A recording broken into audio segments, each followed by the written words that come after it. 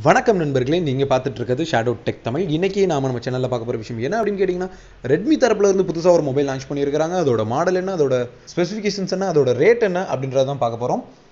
Title பார்க்கவே பலருக்கு ஆச்சரியமா இருக்கும். ஸோ அதை பத்தின ஒரு பேசிக்கான ஒரு டாக் கொடுக்கலாம் அப்படின்னு சொல்லிட்டு தான் இந்த வீடியோ. ஸோ வீடியோ கடைசி வரைக்கும் ஃபுல்லா பாருங்க.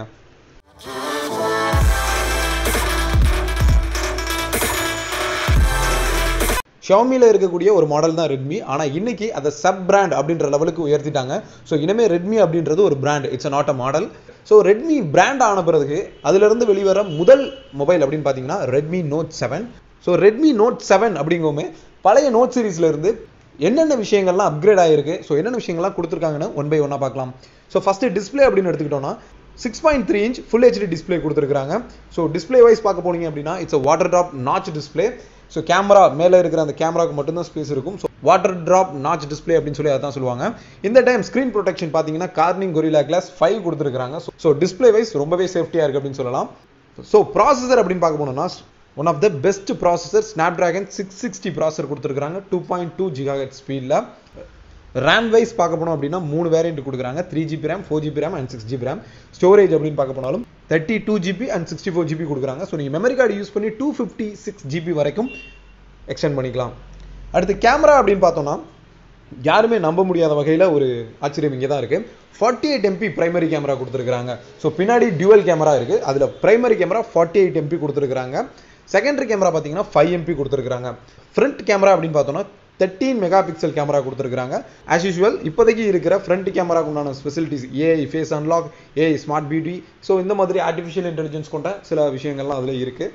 பேட்டரி அப்படின்னு பார்க்க போனால் நோட் சீரீஸில் இருக்கிற அதே 4000 mAh பேட்டரி கொடுத்துருக்காங்க.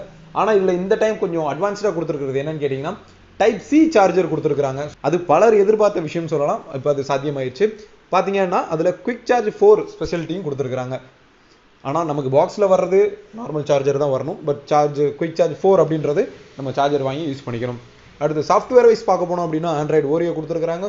ஸோ லேட்டர் கண்டிப்பாக இது ஒரு சாஃப்ட்வேர் அப்டேட் விட்டு கண்டிப்பாக மாற்றுறதுக்கான பாசிபிலிட்டிஸ். கலர் வைஸ் பார்க்க போனீங்கன்னா இது red, blue and pink and others இன்னும் என்னென்ன கலர் கொடுக்குறாங்க அப்படின்றது தெரியல. பட் இப்போதைக்கு சைனாவில் மட்டும் தான் லான்ச் ஆகிருக்கு, நம்ம இந்தியாவில் லான்ச் பண்ணல. இன்னும் கொஞ்சம் நாளில் கண்டிப்பாக நம்ம எதிர்பார்க்கலாம். இதோட விலை அப்படின்றது தான் யாராலையும் நம்ப முடியாத விலையாக இருக்குது. ஸோ இதோட ரேட் என்ன அப்படின்னு பார்க்கலாம்.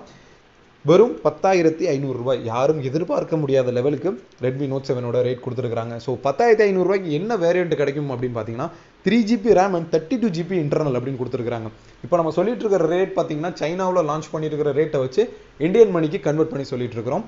3GB RAM and 32GB internal கொண்ட ஃபோன் பார்த்தீங்க அப்படின்னா 10,500 ரூபாய். 4GB RAM 64GB இன்டர்னல் கொண்ட டிவைஸ் பார்த்தீங்கன்னா 12,400 ரூபாய்.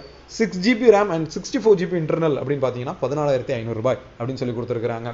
ஸோ இதுதான் ஒட்டுமொத்தமாக இருக்கிற ஸ்பெசிஃபிகேஷன்ஸ். இதில் நமக்கு டிஸ்அட்வான்டேஜாக தோன்ற விஷயம் என்னன்னு கேட்டிங்கன்னா இந்த 6GB RAM வேரியண்ட்டுக்கு 128GB எக்ஸ்டர்னல் கொடுத்துருந்தாங்க அப்படின்னா இன்னும் சூப்பராக இருந்திருக்கும் அப்படின்றது என்னோட கருத்து. ஸோ உங்களோட கருத்து என்ன அப்படின்றத மறக்காம கமெண்ட் பண்ணுங்க. யாரெல்லாம் இந்த ஃபோனுக்கு வெயிட் பண்ண போறீங்க அப்படின்றதையும் கமெண்ட் பண்ணுங்க. இந்த விஷயம் யூஸ்ஃபுல் அப்படின்னு நினைச்சீங்கன்னா மறக்காம ஒரு லைக் கொடுத்துட்டு உங்களோட ஃப்ரெண்ட்ஸ்க்கு ஷேர் பண்ணுங்க. நீங்களும் நம்ம சேனலை சப்ஸ்கிரைப் பண்ணலாம், மறக்காம சப்ஸ்கிரைப் பண்ணிக்கோங்க. இன்னும் அடுத்தடுத்த வீடியோக்களில் இன்னும் பல சுவாரஸ்யமான விஷயங்களோட உங்களை சந்திக்கிறேன். நன்றி.